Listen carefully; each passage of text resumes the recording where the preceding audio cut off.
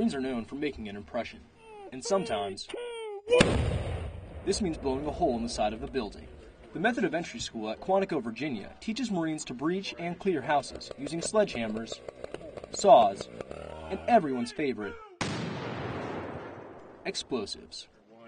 Staff Sergeant Jordan Halverson says the course teaches Marines a vital tactical advantage, the element of surprise.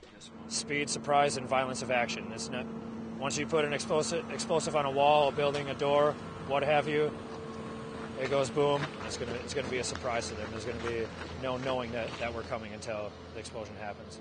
The course is given to selected Marines from Explosive Ordnance Disposal Units, Special Operations Command, Military Police, and Force Reconnaissance. Reporting from Quantico, I'm Lance Corporal John Tucker.